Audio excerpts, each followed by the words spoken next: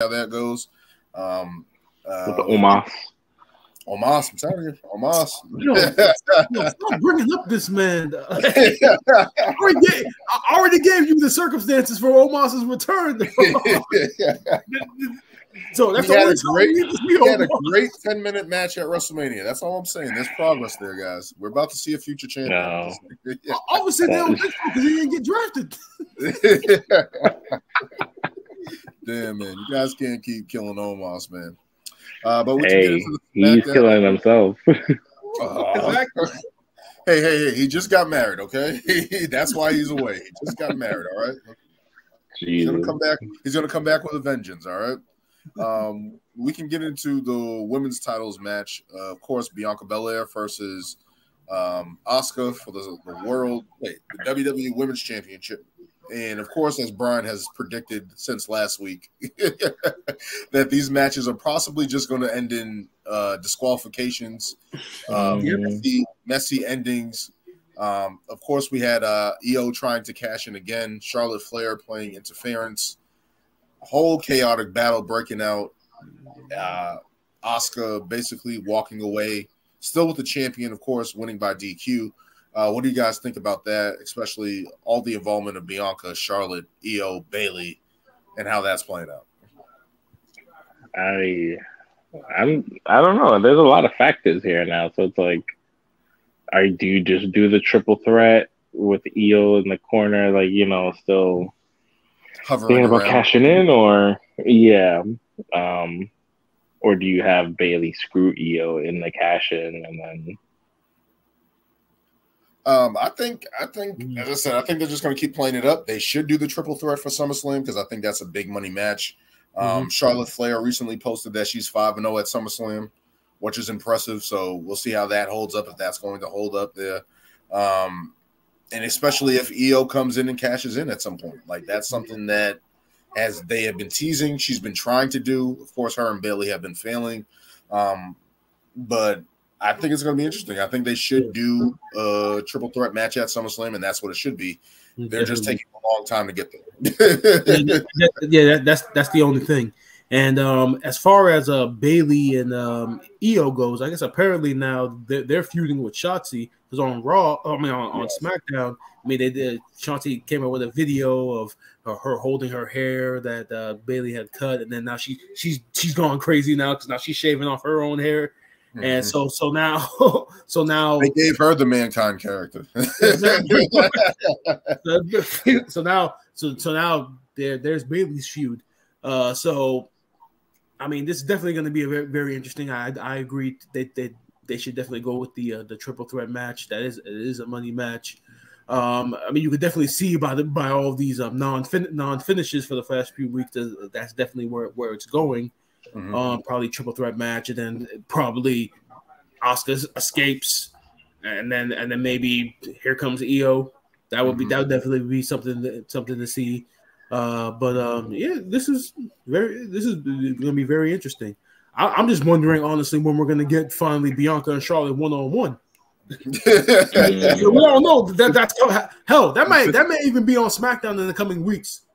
Honestly. I've been asking for that match for years. And even when she went down to NXT, I was like, they're keeping these two women apart for something big. Maybe that's WrestleMania 40 or some capacity. That's where it needs to happen. But I don't know. I don't know if they're going to look that long. I don't mind if it happens before that, but if they're going to WrestleMania 40, it should be Bianca versus Charlotte Flair. That's what it should be. That's what it should be, man. That's what they definitely need to do at that. Crazy to think that they haven't gone against each other yet. And it's like, why not? Like, that's the match that they definitely need to have. Like, the Bianca versus Rhea. Okay. I just think the timing wasn't right for it. Now the timing is now. Yeah. Especially it was just timing. Charlotte's getting a little older, like disappearing, like she'll be around for like 3 months, then disappear. So it's like she's probably married or to do something and movies, anything like that. She's probably trying to do at this point in time. But like before she leaves, we need to see that match there. So so definitely that's it there. But that will do it. I don't know if you guys have anything else you guys want to bring up there. All right, so Okay, so I just have one last question in regards to AEW. So in regards to the show last night, based on everything that you guys saw, what you guys feel was the highlight of the night? Definitely for me, the dance off. Now, obviously, blood and guts to see that chaotic and counting down and seeing people come in. That was pretty dope. So I think Blood and Guts obviously was what it was, like entertaining and highlights and all the blood and gore that you think of Blood and Guts and what an AEW match that has that type of stipulation in it. The entrances, having everybody sing the song, like just being there was dope. I feel like that was the highlight for me, like just being around wrestling fans. Yeah, that was it for me. Like that, just being there was it for me. For me, it was definitely just singing Judas with the crowd. I can cross that off my bucket list. That was pretty dope. That was pretty dope. Like, that was pretty dope. Yeah, because I think, I don't know, probably from our GOAT bracket, Jericho is definitely one of my.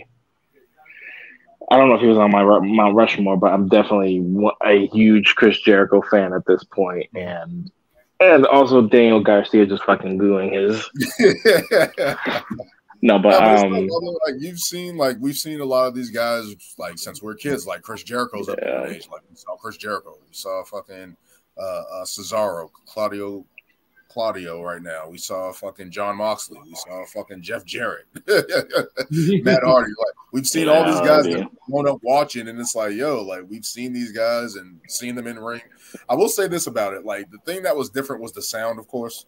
That was one of my things. Like, yo, like. You think all the slaps and stuff like that, like all the stuff you hear on TV, it's completely different in person. That's the one. I'm like, I was shocked about that. I was like, I thought they would have turned the mics up. They did for Rampage.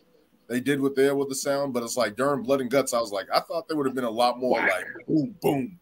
You would have heard it a little bit more, but that was one thing different in person. I'm like, yo, like, kind of quiet. That was the one big thing, like all the slaps and stuff like that. It wasn't as profound on TV as in person, so it was definitely different. That was one thing that was different. The sound was definitely different. But no, it was awesome. Also just hearing everybody talk about wrestling. Like I heard some dudes talking about like it's like, oh, I've seen they were talking about, I think they went to this NXT takeover and they saw Adam Cole, I forget against who, and he was like, it was probably one of the greatest matches I've ever seen. Or like, just talking to like some dude kept a couple of people actually, because I was wearing my Latino Heat Eddie Guerrero shirt, and everybody was just like, great shirt, and I was like, it's the only good one I have right now. So that's the one thing I didn't do, but I'll go to Pro Wrestling Tees and buy a shirt. I'll buy an AEW wrestling shirt.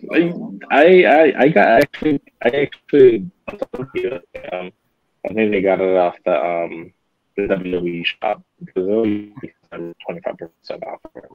But I always love that cover. Yeah, that shirt is like that shirt's dope. Yeah, that shirt's dope. Like that's a classic shirt. Mm-hmm. But there's a lot of NWO shirts. Like dudes wearing NWO shirts and stuff like that. Yeah, like, Adam Cole. There was a person when we were getting drinks. There was a person with the Elite shirt on, and then a person with a Blackpool Combat Club shirt on. He was like, "Yo, we're against each other right now." That was kind of dope. Like the lines crossed there. Like people were like, seeing all that there. But it was just dope to be around wrestling, like in that capacity. Just dope. That was fun. Yeah, cool. But I think that will wrap it up here for this one, guys. Thank you guys for joining me. All you guys listening, checking out the videos online. That's been awesome. Thank you guys for all your support. Thank you guys for joining me. And until next time. All right. Everyone.